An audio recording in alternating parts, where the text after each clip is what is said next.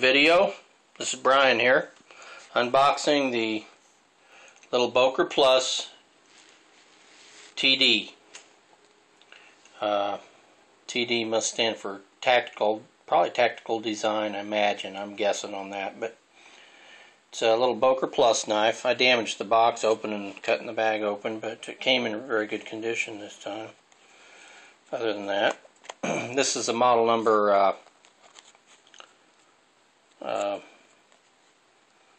01B0190. This is a little different knife than most of my Boker folders. A couple little oddities in this knife I'm going to point out to you. They're not a big deal. It's just something that's not. This didn't have any warranty card in it like they normally do. Just probably an oversight. It looks like it's a brand new product and everything. But here's the little knife right here. It's a much lighter design than I'm used to. Most of the Bokers I got are built really heavy design. Let me flip on the old. Yeah, oh yeah, that's better. Yeah, so let's just move that box out of the way. There's the knife. You can see it's got a real nice little pocket clip on it. It says Boker on it. It's painted black. These handles are Zytel, and this is not inserts here. This just where the Zytel doesn't have the checkering on it to give you a little contrast for gripping. You'll notice under the pocket clip here is plain material. It's not checkered, so it's not going to wear the inside or wear your pants pocket too bad. So that's pretty good design on that. This pocket clip is reversible, which is not that common on the lower end folders. This is a Boker Plus, however. This is not actually the low end product line. It's the medium grade. And that brings me to the second oddity of this knife. This knife on the blade, I'm going to open this puppy up here. As you can see, it kind of looks like a little Spyderco Delica or Spyderco Tenacious. I mean, that's what it looks like, kind of the design. But as you can see there, it says Boker Plus on it. It is a Boker Plus. And the Boker Pluses are made in Asia instead of China. You know, they're made in typically Taiwan. And this is made in Taiwan because it says Taiwan. You probably can't see it, but it says it right under the blade there.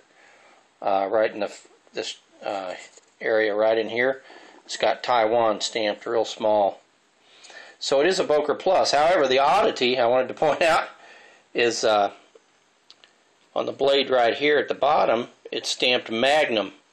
So it says Boker Plus here, and it says Magnum is stamped on the blade. So that's kind of bizarre.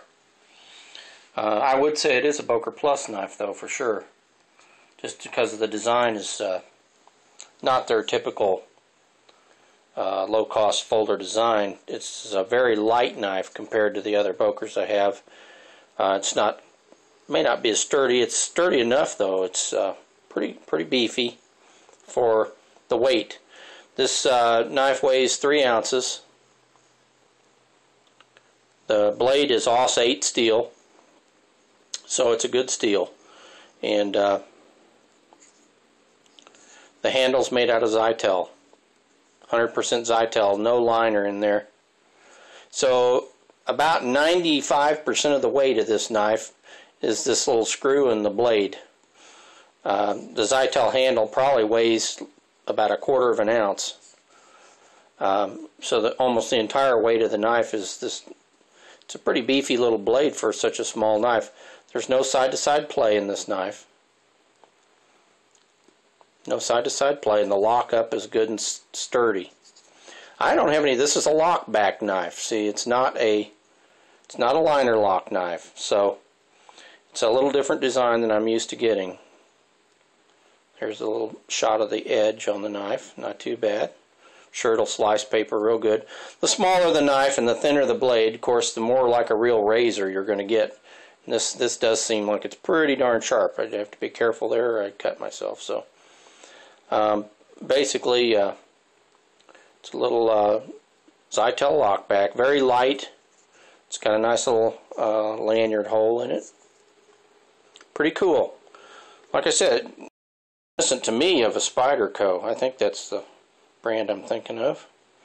The way it looks.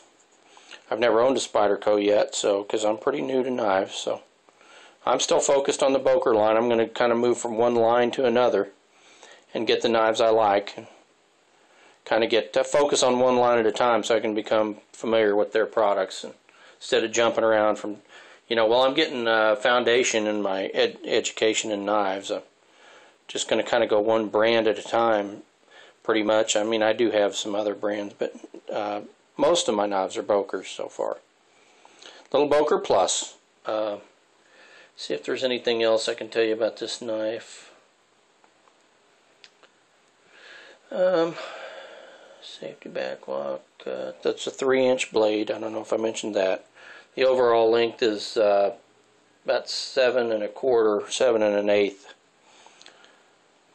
But the one thing about this blade, if you were piercing into something, you don't have a thumb stud here. A lot of their big Magnum pocket knives that are built so sturdy, they have a thumb stud and they have a pretty big unused part of the blade here behind the thumb stud. This one here, if you were piercing into something, you could pierce all the way up to this pocket clip. So you'd get a pretty deep pierce for a 3-inch blade. Anyway, it's a pretty little knife. One mistake I made was when I bought the knife, and it may kind of even looks like it on this camera, but when I bought this, I thought this paint was white on the blade, but it's actually a silver color. It's a nice looking little knife though. One more look at this side. Okay, so that's it. That's the unboxing of the Boker Plus TD. Thanks for watching.